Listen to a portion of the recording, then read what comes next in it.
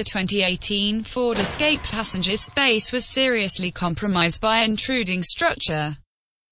Upper interior intrusion measured as much as 27 cm at the upper hinge pillar and 19 cm at the dashboard. Maximum lower interior intrusion measured 22 cm at the hinge pillar.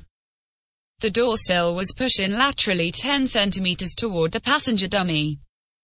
Measures from the dummy indicate that injuries to the right hip would be likely in a crash of this severity. The risk of significant injuries to other body regions is low. The dummy's head contacted the frontal airbag but then rolled around the right side.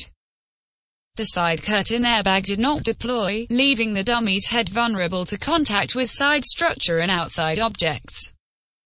Measures taken from the dummy indicate a low risk of any significant injuries in a crash of this severity.